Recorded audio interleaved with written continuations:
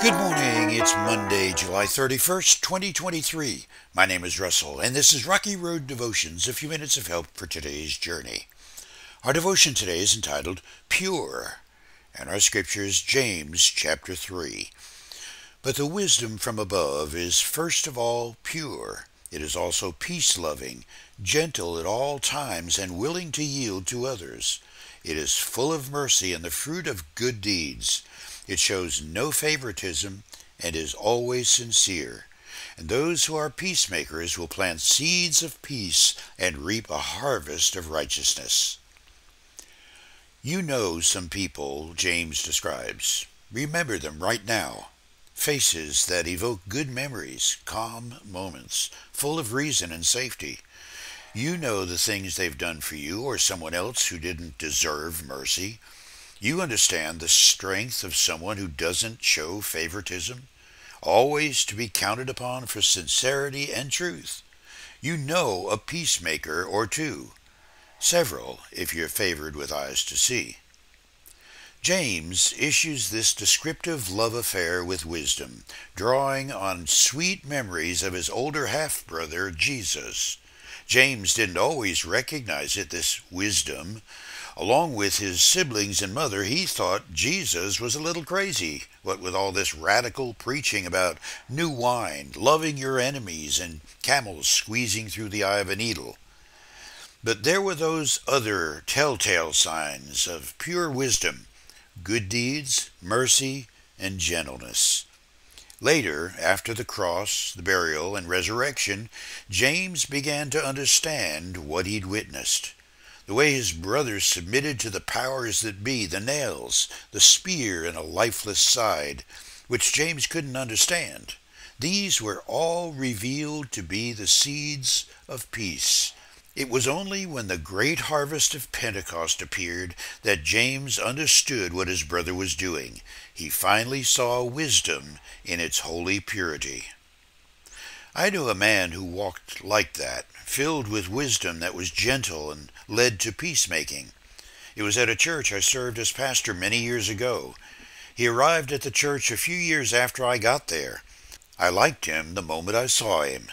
There was a gentleness about Bobby Mack's way of talking with a genuine unpretentiousness. You felt calm next to him. It wasn't just me, others saw it too. I can be deceived easily. I tend to trust people until they prove otherwise. Some people come into your life for a reason. Why Bobby Mack's path crossed with mine became evident a few years after we met.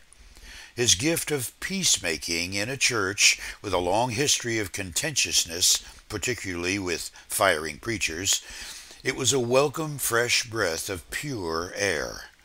The church was grateful for his presence, and he was in leadership roles in no time. Shortly afterwards, though, his spiritual gift of sowing peace became necessary. Some decisions I'd made as pastor stirred some memories of what former pastors had done, and a group within the church decided it was time to stir the pot of pastor change. It didn't seem to matter which way I tried to reach out to meet folks halfway. Minds were made up, set in stone. Enter the peacemaker, Bobby Mack. Some of the words he used were exact duplicates of some of the things I'd said to try to fix the relationship of pastor and people. But Bobby Mack said them differently. He sowed mercy with gentleness and sincerely trusted the truth to plow through any favoritism from either the pastor change group or my stubbornness. I cannot adequately describe just how Bobby did what he did without writing several books, but this one thing I can say: God was all over it. I felt like the Roman soldier who was staring at the way Jesus died on the cross. This man truly was the Son of God.